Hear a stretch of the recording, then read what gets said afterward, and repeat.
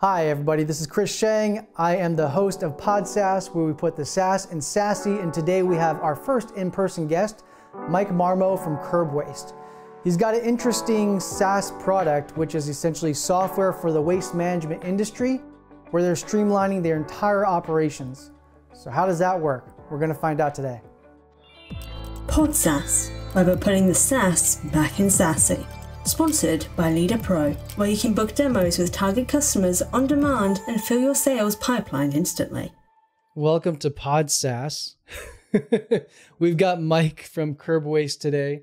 How's it going, Mike? Going well, man. You are our first in-person guest. By design. By design. Want to be here. And you came in from New York. I did. Yeah. I wanted to see the shirt in real life. Oh, the Hawaiian shirt. The holiday. This is Hawaiian very festive. Yeah, I mean, one of the themes here that we got going on is a new Hawaiian shirt every episode.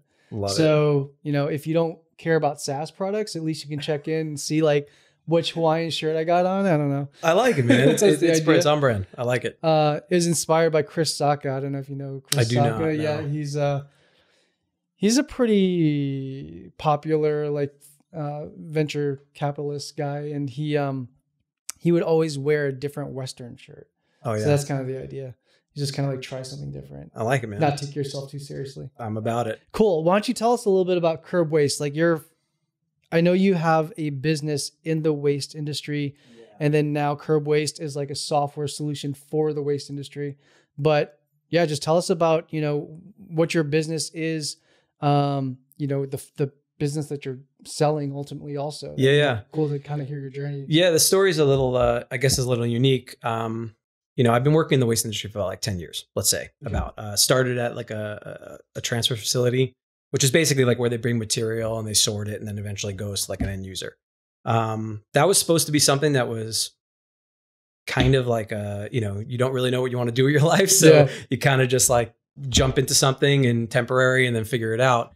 And so I learned the business there. And during that time, what was supposed to be like a 6-month thing ended up being like a 4-year thing. Did you do that? Sorry, did you do that right out of college? No. So I had played baseball, and then after that I was working in media, and like, you know, again, I dedicated my life to baseball basically. So, you know, when you dedicate yourself to something and then you don't really think about what's going to happen after that. Yeah. So I just never ever thought about like what my career journey would be. I just thought like, this is what I'm going to do. Let me just try to figure this out. And I went as far as I could. And then after that, I got a job. A buddy of mine had worked at Mindshare and was like, hey, you know, I'll get you an interview. I was an assistant media buyer, you know, and it just wasn't, the corporate thing just wasn't really what I wanted to do. I kind of learned that pretty early. And so I just decided, hey, my family had owned a transfer station. So I was like, let me just get a job there for the time being. It was close to where I was living. So it's pretty convenient. And that was where I learned the business. And, you know, you do a lot in a transfer station. It's like, you know, you have obviously office work, but you also are kind of out there and learning about materials and learning about trucks and where the materials come from and like how waste is generated and all this stuff. And so it was fun, and it was tangible. Mm-hmm. You know, you're actually like operating like things that matter. Yeah. And so from there, I started Curbside, which is our waste company. And we did that in New York. It was basically like a construction demolition roll-off company providing dumpsters. And that was where we really started to understand the needs of the industry itself. And so we built a technology platform that we ran the business on. And that like was very iterative. It was kind of like, started out as just like this like form that we would take orders in digitally. Mm-hmm. And then it kind of expanded out and just started doing more and more things. And as the business grew, the product grew because we were just reinvesting in our business. So that's pretty much how like the tech play happened. And then once COVID happened, the city shut down. Yeah. Right. So we lost about 3 months of revenue. Okay. And so I was thinking to myself, well, we have to work from home. We're in a very good situation because we have a system that allows us to do so. Yep. We can keep everybody safe, and we don't necessarily have to be at the job. Drivers are working with tablets, so they can kind of do their thing. There's not a lot of intermingling. Maybe other companies want this too. Mm-hmm. And so I just started to reach out to my network And I was like, hey, would you want to use a system like this? And they were like, yeah, definitely. And I think the need increased because of, the uncertainty of what was happening. Yeah. For sure. And so we just decided to basically re-architect it to be a SaaS product because it was built proprietary. So you don't really have all those different components in place at that time. So we spent most of 2020 just like doing that.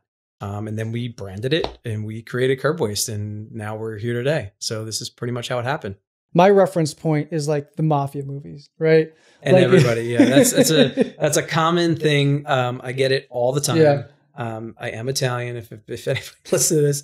So I get it all the time. And it's unfortunate too, because I think a lot of times when people think of waste management, they think of like The Sopranos. Yeah. They think of like, and listen, that's a part of the history of some of the parts of the country. Yeah. But it doesn't permeate now. And I think that part of it becomes a little bit more personal for me. Yeah. Because, it's affected me in ways that where I've had people, look at me and judge me just because of who I am or my name or whatever. Really? Yeah. And I could tell you countless stories about people that have just had no shame in saying to me like, oh, so you're in the mob. And I'm just like, you realize what that means, right? Like you're literally just calling me a murderer or a racketeer or like these are things you're telling me to my face, and you think it's fine because it's in a movie or in a TV show, but it's not. And so that also fuels me in arming these waste companies to show them like no, waste companies are legit. Like what they're doing on a day-to-day basis is making your life better. Yeah, it is, whether you think it or not. It is. And a lot of these companies deal with that. And I'm sure if you got a waste company owner in New York that's Italian on this podcast, I'm telling you now, they would say the same thing. Yeah. Because we all go through it. Yeah. Yep. You mean another one outside of you? Yeah. Outside of me. Like it's just like, it's just something that like, if you're Italian and you join the waste business, that's the assumption. Interesting. It really is. It really is. But it is, listen, it's a part of the history. Yeah. There's no debating that. There was a time where that was a thing. Yeah. But no, I have not been approached by the mafia in any capacity to run my business. So we're good. Well, I'm curious, like why, last question on the topic, because sure. Why is there a history between the mafia and the waste management business? Yeah. The history is pretty much that, again, it's kind of when it falls in that line of like, this is something that's always being generated. Okay. So, mafia in general has a propensity to inject itself into things, and they just happen to inject themselves into this industry at one point. Yeah. And so, but again, they also own restaurants, right? They also there's a lot of industries that they have found and exploited, and not just the Italian mafia, other, criminal enterprises as well. Yeah. So, I don't claim to be the expert on the history, but I do know that because of those things, it's obviously affected the way people have treated me. Yeah. And I don't take it, listen, I don't take it personally. Yeah. I understand why it is the way it is. But I'm going to do everything in my power to show people that this industry is above board and it's important. Yeah, that makes sense. Yeah. I think it's just kind of like, it's a constant. The idea of like, I think any organization that goes criminal or legitimate is like, you go for the constant, right? Exactly. So it's like, and don't get me wrong. Like it's not, I think a lot of people that start waste companies, it's not front of mind technology, right? Yeah. The number one priority of every waste company in the world is pick up the garbage, right? Yeah. That's the number one thing they have to do. And so most of the focus goes into that. And I would say from my perspective was, well, I'm a regular user of tech. You use it every single day. You know the value it can bring. How can we best formulate it into this market? And so when I started to learn the industry, you start to learn the real problems, right? Like all great products solve problems. And so I was kind of living those problems and just like jotting them down and thinking about, okay, this could do this. And you start like trying to find solutions for it in the market. And at that point, when we started Curbside, I demoed every product there was, right? Like I just started going out because I thought, whatever, we're just going to demo products and we're going to use one of those products. Yeah. And I found that everything did something well, but it didn't do everything well. Mm-hmm, mm-hmm. And when your intention, and which our intention was to build this like large waste company in New York, you want to be able to grow with it. Yeah. You don't want to just be limited into what its capabilities are. Yeah. And so that was where I was like, you know what, we'll just build our own. Like it will start small. Yeah. We understood that, but let's just, every profit we make, let's just reinvest in that idea. And that's what we did for like 5 years. I mean, it was really kind of just like this evolution. We made a lot of mistakes, but there was a lot of evolution in that tech product. How does one go from like, you know, looking at waste in this way that you're looking at it from your lens, right? Of like, well, we could use tech to solve these problems. You know, like I guess what are the existing methods or before curb waste, or in terms of like, let's say another kind of like waste company, similar size as the one that you guys have on Curbside, but like, or even like larger than that, what are they doing or what have they historically done to accommodate, or like, I guess maybe, I don't know if, do they ever look at like trying to optimize things or better efficiency, or is it really just like, how do they scale or how do they grow? Yeah, I think so. Like I said before, I mean, I think most startup waste companies are going to think about it from the lens of the amount of trucks they have, containers they have, the labor force, how many clients do we have, right? Yeah. That's how they're going to kind of focus most of their efforts. And what happens there is that typically, if you're not really tech informed, like, and understand that value, then you're really going to ignore it. You're kind of just going to grunt, work your way through it. So you just accept that, and those pain points as that's part of the business. That's part of it. And so I think culturally speaking, that's what you find a lot of the time. And we kind of create this denomination of waste companies as you have like your what we consider like a mom and pop, a small business. So those individuals are just kind of like putting themselves out there. And the waste industry as a whole is it's risky in the sense that it's very capital, intensive. So, you're taking out loans, you're doing all these things. So you're really just focused on, we need to get the customers. We need to get the trucks working. We need to get, the containers out. We got to get the turnover. So I think that's a lot of the core focus. As those businesses start to grow and they kind of fall more into that like mid-size, like that small business, mid-size business, enterprise, mid-enterprise, then they start to consider other things, right? Now you're talking about, well, we have the customers, we have the assets, we built the revenues are good. What are we going to do to create efficiencies? And that's where tech will typically plug itself in. And then as those businesses get bigger and bigger and bigger, and eventually either, become what I would consider enterprise, now it's really like, okay, we've maybe outgrown this system. Now we need to go into the big system. So, I like to use a comparison of like, you have your small business that uses one CRM and then they grow and then they get to the bigger CRM. It's a similar kind of thing. Got it. But what we think from a value perspective and what I found is you should have tech from the very beginning, because understanding those efficiencies in the earlier on is going to make you is going to benefit you as you grow, because you can make better decisions with your money. And that's ultimately what you want to do. If it's a CapEx heavy business, you need to be able to make better decisions with your money. And so that I think is where tech really provides value. So that's what we've been trying to educate people on. Just be like, hey, don't be afraid of it. It's going to help you. So that's really where we're at least in the industry side. And is there like, I found it's kind of like easier to go in when you're displacing maybe like a legacy system, or if it's like super fragmented, then they have a certain understanding of it. Is that, when you look at kind of like there's just the waste management industry as a whole, are they on technology, or are they kind of like in a place where they don't really know what's broken? They don't try to fix it at all. And they just kind of like go through the manual. Because I found that those are like a little bit, that's harder to upsell or just sell into, because like the tech learning curve is steeper, right? And just like trying to get them familiarized with any kind of lingo is like really challenging.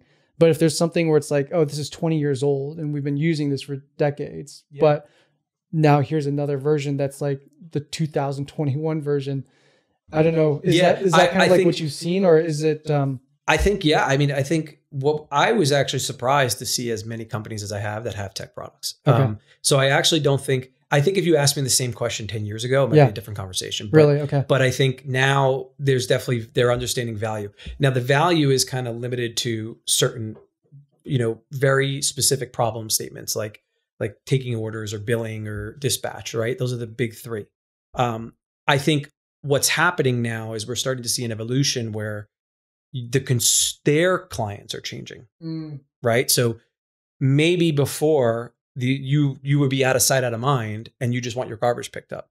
now people are looking for information about their garbage, where it's going, what are you doing with it? And so now that's forcing the hauler to evolve with its client base. So the consumer wants more visibility. Oh yeah, 100%. And that's forcing now these. It's kind of like with your like electricity, right? Like sometimes they send you those reports and they're like, oh, you're doing a great job. You're doing this compared to all your neighbors. Yeah. That's what's kind of happening in the waste stream too. And I think that also kind of makes sense because waste, in my opinion, was always a utility. Yeah. And a lot of people don't view it that way, but it actually is. It's a fundamental part of our life and our health. And so I think people are starting people our age and younger are buying homes, they're opening businesses, they're now becoming leadership positions, and this is what they want. They want to understand. They're more socially conscious. Exactly. So when it's forcing the haulers and the facilities to start to kind of solve that issue and just be like, okay, how do we get this to them? That's super interesting. I mean, it's really interesting to me when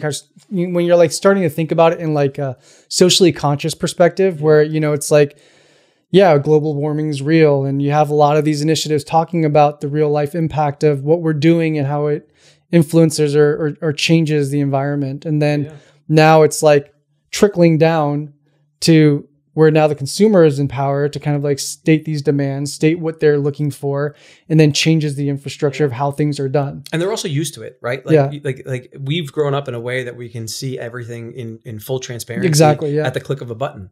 So if you're going to tell people like, we're going to provide you a service at your business or your house or something, it's almost like just the expectation. Yep. They don't even think twice about it. And when you don't have it, then all of a sudden it's like, well, why don't you have it? Yeah. And that can help make a decision, for someone using one hauler versus another. Yeah. So, we want to empower the hauler to have those capabilities so that they don't lose the business.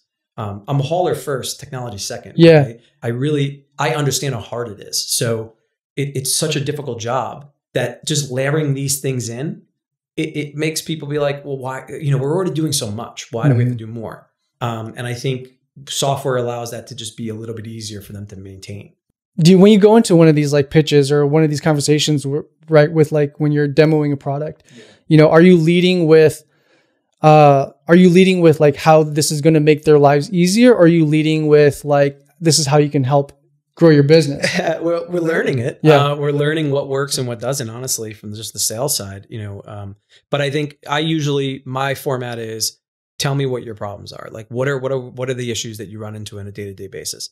And that can be something along the lines of some people have, just transparency issues. What's actually happening in my business? Some people have, we'll get a lot like I have to stay up all night to bill my customers because, I'm on the truck all day or we're operating all day. So whatever that problem that they tell us is that they're trying to solve, because if they're on the demo, there's a reason. They're trying to figure something out. We want to curate the demo to make sure that we're targeting that and being as specific as we can in that, while also showing them all the added value that we can bring. So, I think that's the way we kind of perceive it. It doesn't necessarily always go that way. Sometimes they're just like, just show it to me. I want to see everything. And that just changes the dynamic a little bit. What is a typical day in the life of a hauler? Oh man, that is a loaded and heavy question. I can only imagine, right? Like I'm just thinking about this and I try to like visibly like have a visual in my head of like what happens and what the process is like, right? So, like I take out, let's just say I have a bunch of waste that need picked up, right? And I've categorized my waste as a consumer. And then what happens from there? The life of a hauler depends on how big the company is and kind of like where they're operating out of. I could speak to the New York haulers because I know them very well. It's a grind. It's a grind because what people don't really understand is how many voices are in the room when it comes to running a waste company.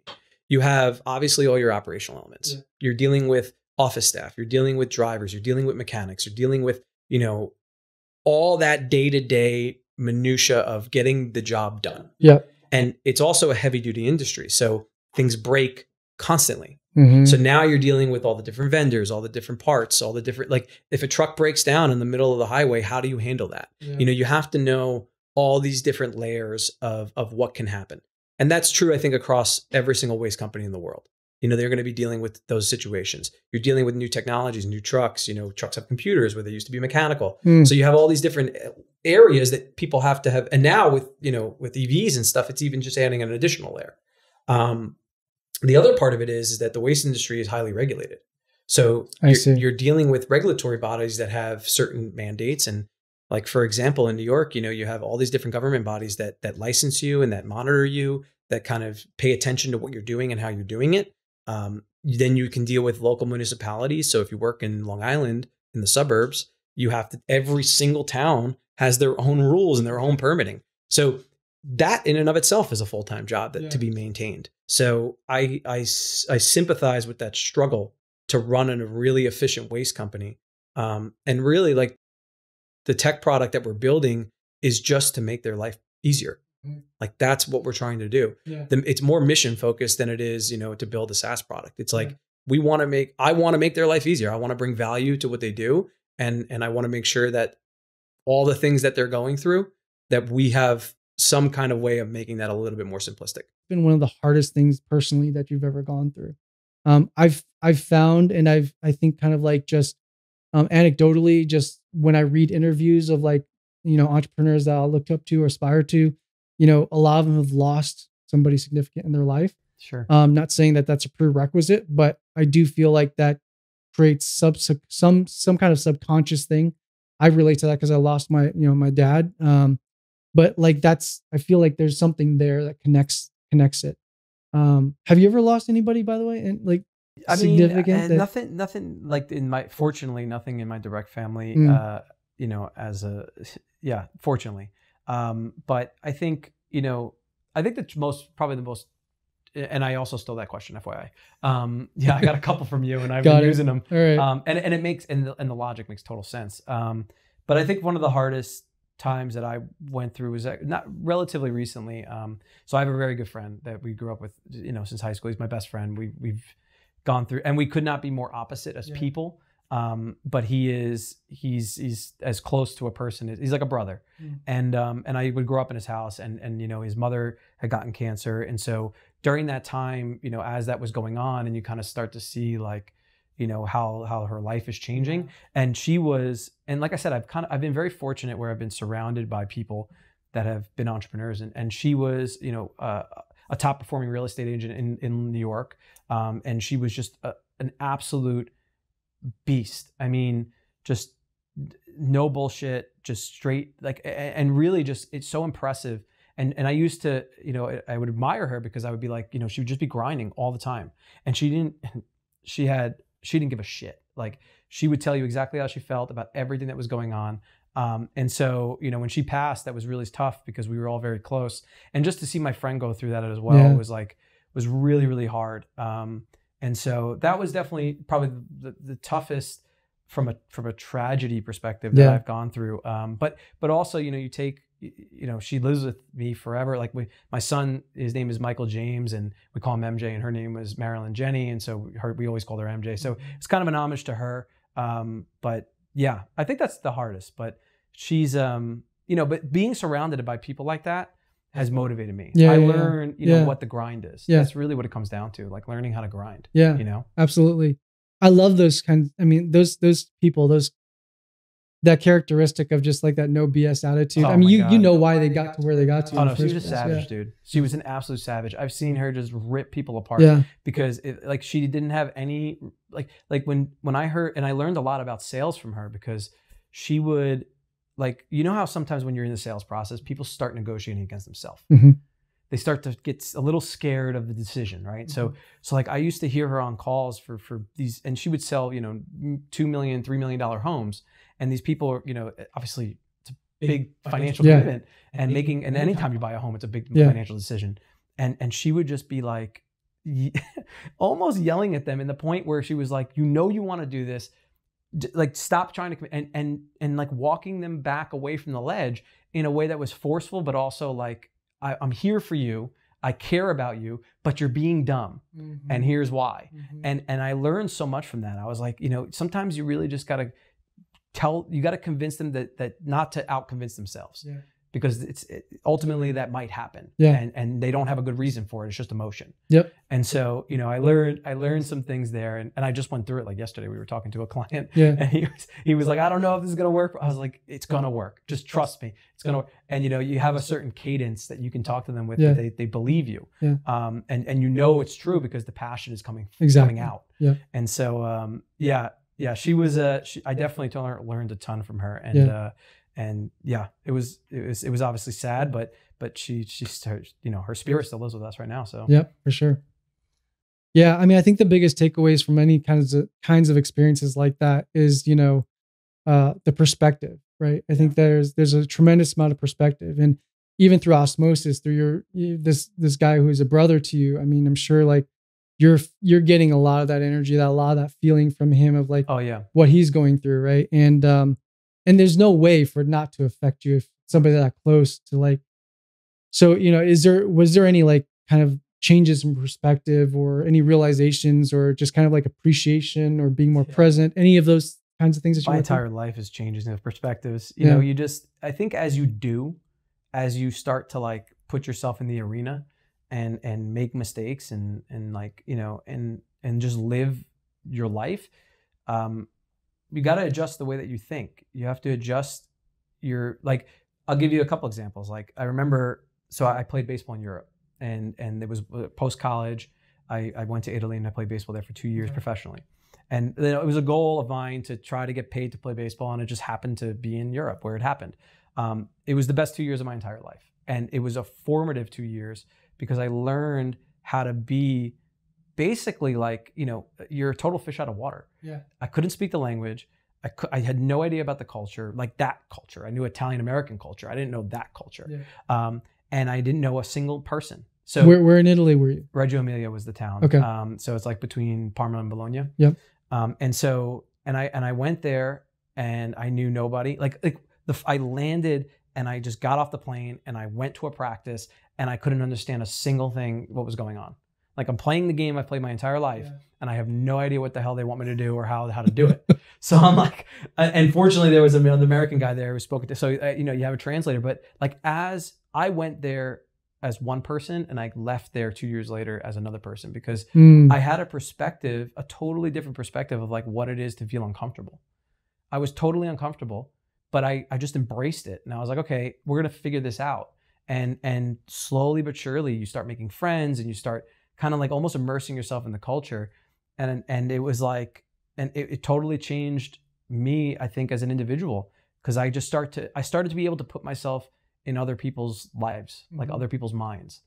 And I was able to travel and do a lot of different things that, you know, I was very, very fortunate that I was able to do.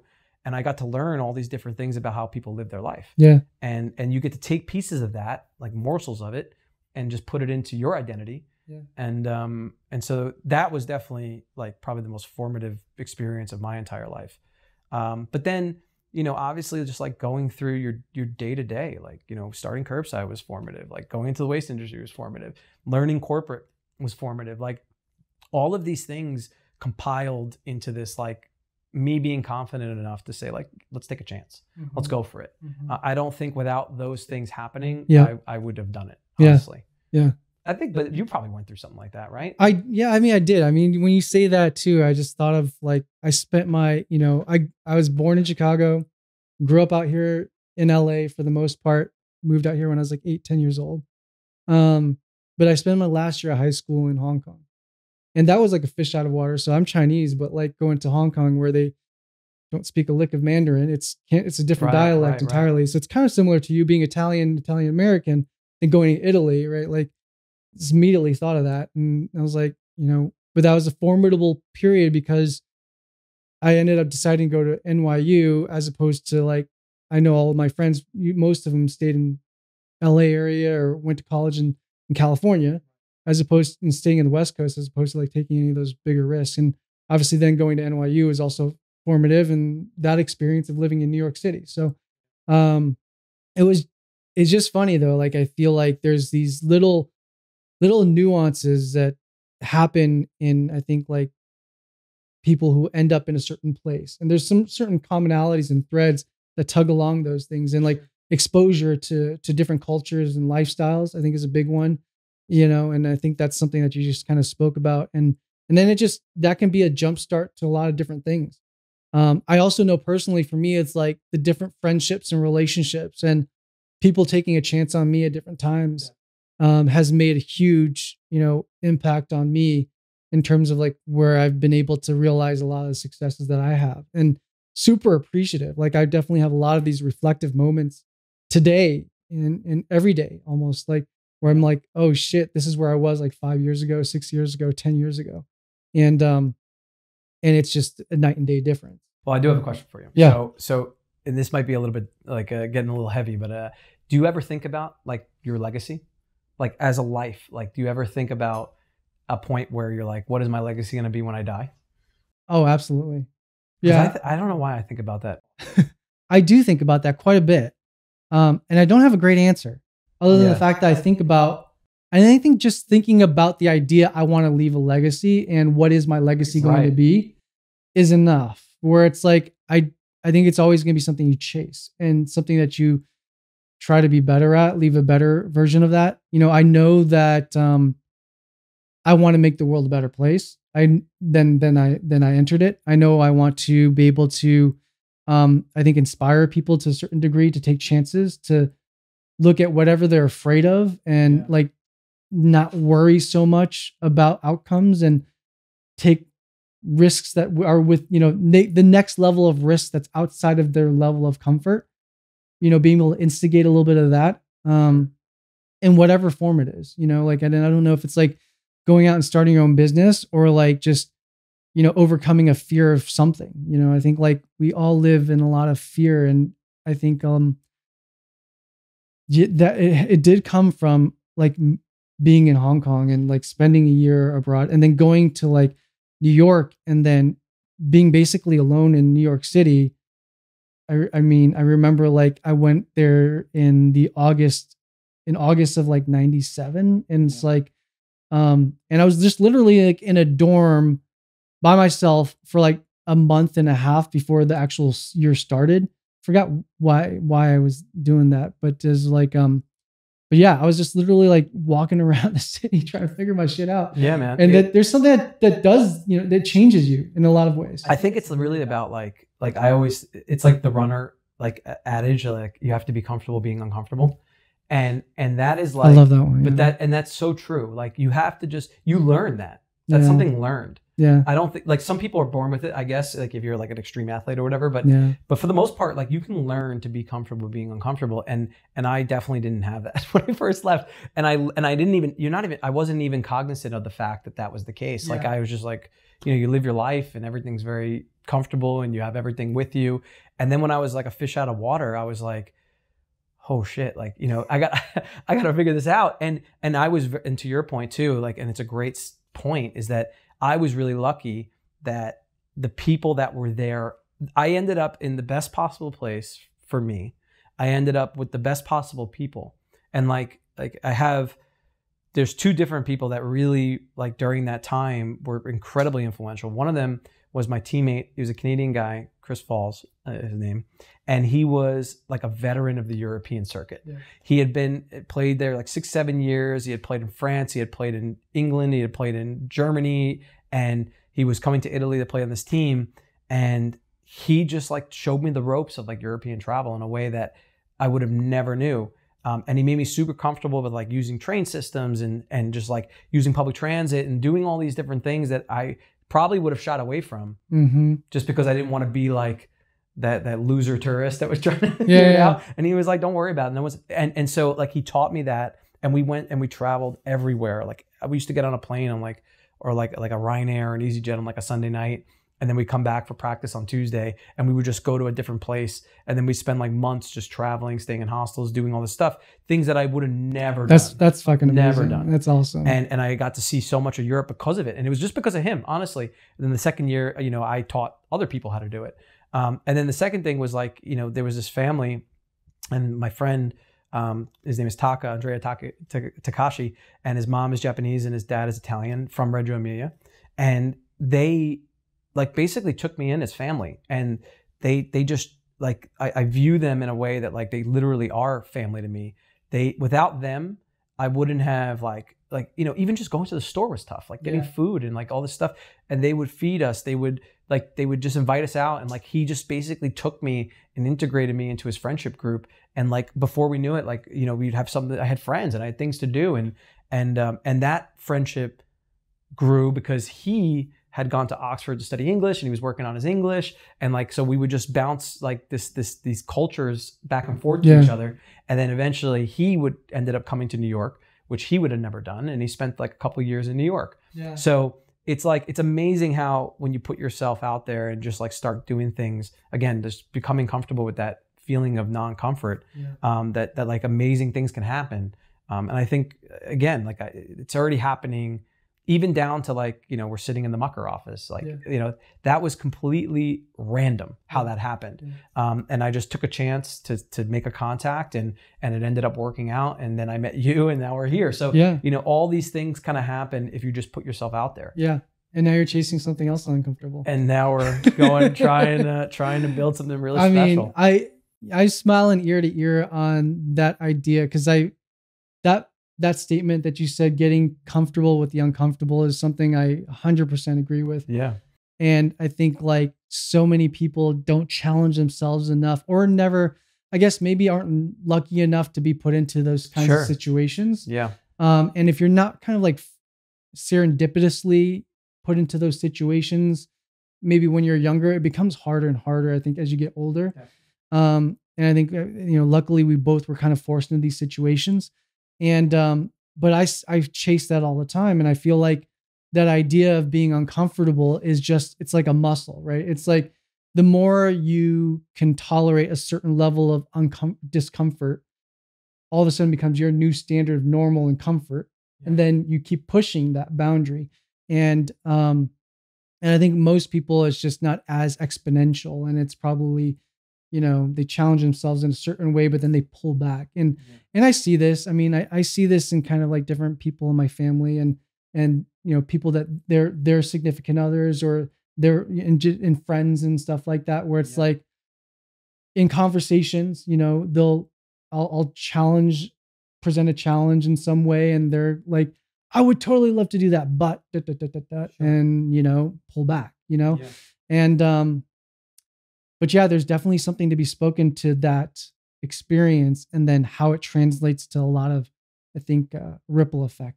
Yeah, and I think, listen, there's certain people that have that and learn and want to learn it, and there's other people that don't, and you need both though. Yes, like you really do, because if you know, there's definitely situations where, you know, my ideas and my thought process get a little too grand.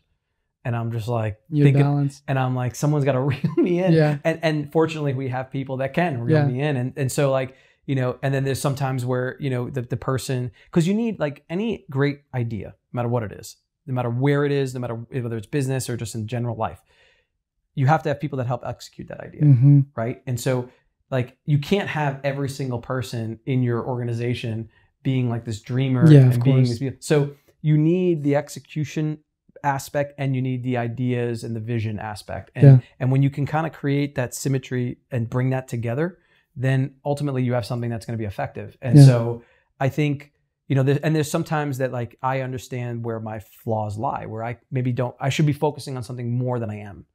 And maybe it's just because I'm on to the next thing, and that's not really productive. Yeah. Like, you know, just focus on where we are right now. Yeah. And so, you know, it's really a balance. You got to kind of balance it. But I think ultimately, if you're going to be an entrepreneur and you get uncomfortable, you're kind of screwed. Like, you know, you really got to focus on trying to just put yourself out there and just move the needle every single day consistently forward, to your point, to create that new level of what comfortable actually is. Yeah, that's awesome. I mean, I think, yeah, on that point, I feel like that's probably like the biggest takeaway I can say from this conversation, just from we were talking about the whole time, is just keep pushing and your level of discomfort until it becomes comfortable. Yeah. And that's probably like a good piece of advice for anybody who's kind of like sitting on the couch, or like sitting in their cubicle, or whatever it might be, whatever their current environment is that they're like, want to shake it up a little bit. It's really just that. It's just kind of push it a little bit, get comfortable there and push it a little bit more. Yeah, man. It's just like, it's like in fitness or working out. Like you just got to keep going. It's going to suck in the beginning, but you know, ultimately you start to see those gains, or you start to see, you know, your time increase or whatever. And then that becomes the new barometer. And then you just want to keep beating that. Yeah. So, you know, you can't just, staying stagnant gets you nowhere. Yeah. So you just have to continue to push. And I think we just try to, you know, I know you do it and I know I do it, where I'm just trying to bring, when you're bringing a product to the marketplace, you just want to, you have to educate about what that product is. And then you have to kind of just keep improving it and keep making it better and keep making it better and keep making it better. So it's never stagnant. Yeah. And that's really what it comes down to. Yeah. On that note, we're going to end it. I think this is fun, man. That's a good piece of advice for everybody. This is great. Yeah, this is amazing. It's great to have you as our first in-person guest. I'm honored. I'm honored. And probably do a follow-up at some point here as you kind of like get further along in your journey. Have you back, and you know, awesome, hopefully you got your 100-person team and you guys are kicking it and on your way to being a unicorn. So it'd be awesome. It'd be a dream come true. Yeah. So we'll continue to try. Thanks so much, Mike. Thank you, man. It was really awesome. Good to have you. It was really fun. Cool. Thank you. Thanks. Hey, everybody. Thanks for tuning in. And if you like what you heard today, please tune in for future episodes by subscribing below. And if you enjoyed it, give us 5 stars. We love the high ratings, and hopefully you enjoy the next future episodes.